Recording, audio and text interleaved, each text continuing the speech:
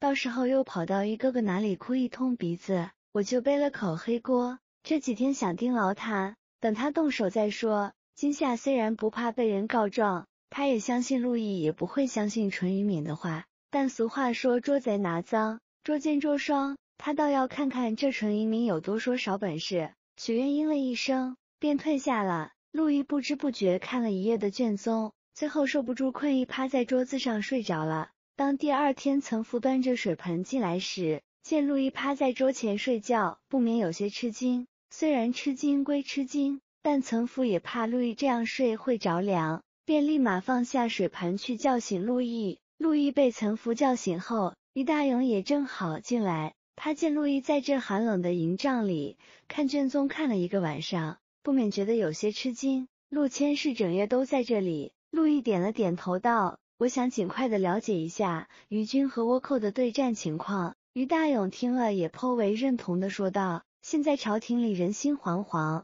内臣通倭之事屡传不止，我想陆谦是到这里来就是为了查这些吧。陆毅却没有解释，毕竟于大勇对他的误会已经够深的了。而于大勇没有理会陆毅，而是自顾自的说了下去：那我就明明白白的跟你说清楚，我们这些将士在外为国奉献，洒的是滚烫的鲜血，现在正是战事交着之际，锦衣卫的出现只会扰乱军心啊。陆毅知道世人都对锦衣卫误会颇多，都认为锦衣卫冷血无情，但他们又怎么会知道面对往日的兄弟，但还要挥刀动手的痛苦？他们又怎么会体会在面对生死关头，自己的兄弟把唯一生的机会让给自己，而自己眼睁睁地看着自己的兄弟死在自面前，却无能为力的苦闷呢？所以陆毅面对世人的那些误解，陆毅也不在乎。但现在陆毅见于大勇说了这么一番话，陆毅自然也不再隐瞒什么。看来将军对我们锦衣卫的积怨颇深呐。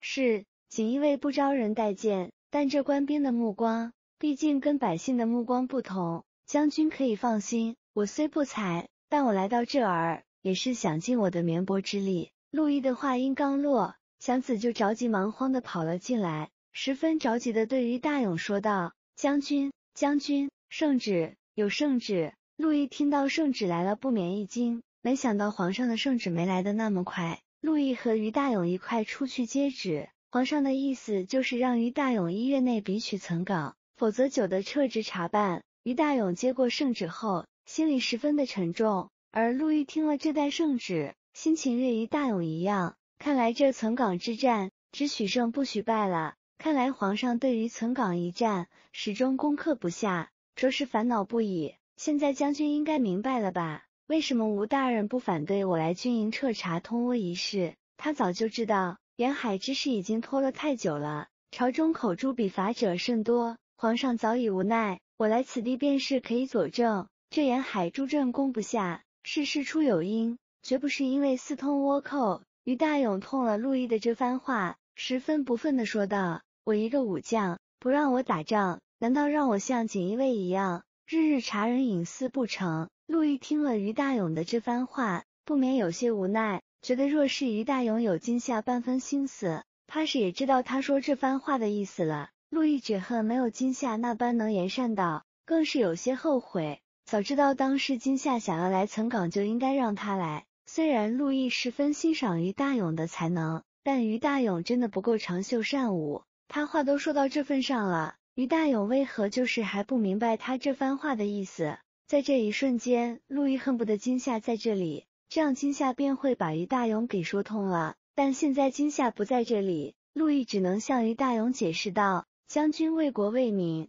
陆某心里钦佩不已，但不知道将军可有想过眼下战事吃紧，将军又不善于交际，这不正是给了吴守绪一个背黑锅的最佳人选吗？于大勇听了陆毅的这番话，觉得陆毅在挑拨他与吴守绪之前的关系。我不信，陆谦是你不要挑拨离间的好。陆毅知道于大勇性情耿直，觉得吴守绪可以一交，但陆毅却觉得吴守绪是不值得相交的。陆毅见吴守绪如此肯定，也不再多说什么。将军不信可以，陆某就先把话说到这儿了。另外，陆某想去军备库看一看，不知道将军可否行个方便。于大勇见陆毅不再讨论这个话题，自然也顺着他的话说道：陆谦是既然想去，那当然可以了，不过我马上要升帐，这样我让祥子带你去好了。陆毅自然是没什么意见的，小于大勇到了升县，便跟着祥子去了军备库。自司马府被抄了以后，就来那些狂们都被封了，严世蕃倒还好，但毛海峰却没有这么幸运了，所以毛海峰就连带恨上陆毅。毛海峰因为这几日财物的流失，所以这几人心情不是很好，现在矿都给毁了，咱们的生意也别做了，严大人，你得赶紧把那个陆毅给解决了呀。而严世蕃没有回应毛海峰的这个问题，而是不紧不慢地拿起桌上的酒杯喝着。毛海峰见严世蕃不说话，便故意刺激道：怎么，严大人不会连一个锦衣卫都？严世蕃自然是听出来毛海峰不过是想激自己去斗陆毅而已。毛海峰虽然看陆毅不顺眼，但严世蕃却不会因为毛海峰的这句话就去对陆毅下手的。喝完杯中的酒问道：这是倭国产的酒？毛海峰听到严世蕃的问题有些不明所以，但还是应了一声是。现在让他心烦的不止陆毅，还有于大勇，更是让毛海峰不知该如何是好。我原本是想掌握地势最好的岑港，然后打通内陆跟倭国的交通，可是没想到那个于大勇死命阻拦，就是不肯退。现如今啊，只有灭了于大勇，真正的掌握岑港，才能像佛郎机人掌握屯港一样，咱想贸易到哪里，就海运到哪里。袁大人，凭您在朝堂上的势力，解决掉这个于大勇不难吧？听了毛海峰的这番话，严世蕃算是明白了，这毛海峰请他来，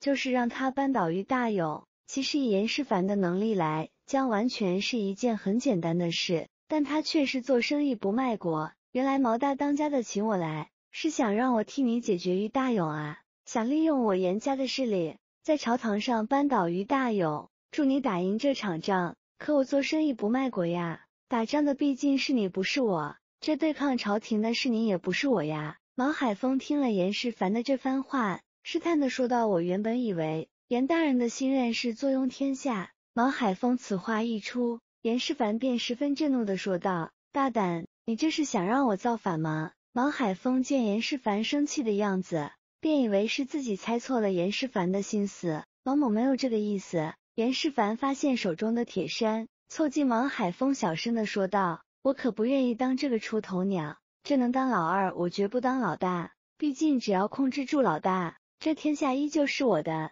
严世蕃对那个万人之上的位置没有兴趣，反正严世蕃的想法就是只要把老大控制住了，那他这个天下怎么样还是他说了算的。毛海峰了严世蕃的这个想法，不免觉得严世蕃的这个想法真是精妙啊，高啊，严大人真是高明。杨世蕃没有理会毛海峰的奉承，与他最后拍板道：好了，既然你已经跟我说了你的难处，我也声明了我的立场，那这样吧，只要你打赢于大勇，我便让他无法在朝堂上东山再起，帮你拔掉着眼中钉，肉中刺，如何？毛海峰见严世蕃这样说了，心里也颇为满意，但只除掉一个于大勇是不够的，还得再加一个。好，那就再加一人。严世蕃听了毛海峰的话，只是笑了几声。毛海峰不明白严世蕃的意思，而严峰在一旁解释道：公子问大当家说的是谁？毛海峰一字一顿的报出了个人名：